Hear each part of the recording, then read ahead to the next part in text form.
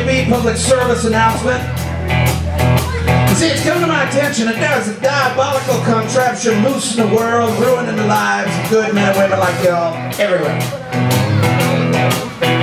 I know it ain't video games or nuclear weapons or the internet or late-night cable. Well, late-night cable's really bad too, but that's another song. Anyway, no. You know what the single most evil and vile contraption ever conceived by the mind of man is? Alarm clock. The dreaded alarm clock. Oh, come on, think about it. Everybody out there's got one. Nobody likes it. You ever heard anybody come up to you and say, "Oh God, I love my new alarm clock"? You slap them. I mean, when that thing goes off, make you get up and go places you probably really don't want to go. Make you go do stuff that you probably really don't want to do. So I just think that's wrong, and I think we have to do something about it. So I decided to start the Anti-Alarm Clock League. Being a musician, I'm completely qualified. But you see, when you start a new movement, you know, you gotta get everybody all fired up. You need a theme song, you know, get everybody all rallied together and, you know, go team kind of thing. That's what this is. Catchy title too. This is called The Alarm Clock Blues.